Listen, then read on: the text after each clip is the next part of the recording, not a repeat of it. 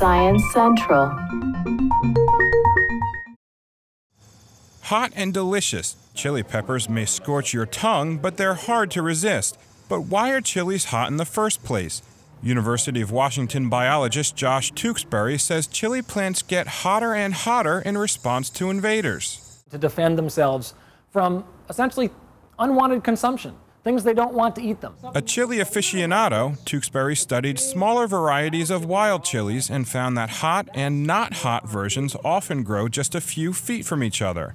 Comparing them revealed that the hotter chilies were more often under attack and that there are several players in this evolutionary war. If you go to these areas where all the chilies are hot, they're being attacked by bugs. These are seed-eating bugs primarily that poke the hole into the chili. And every time they poke a hole in, a fungus gets in that hole and it starts eating the seeds. In response, the plants produce more and more capsaicin, the chemical that creates the sensation of heat when we eat chilies.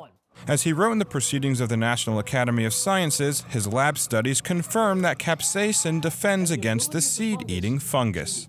The hot plant is protected, partially, from this fungus. It slows down the growth of the fungus and its seeds survive longer. So it's an arms race between the fungus trying to eat the chili seeds and the capsaicin trying to stop the fungus. You might call it an arms race with some tasty results. Brad Closa, Science Central News. Sure.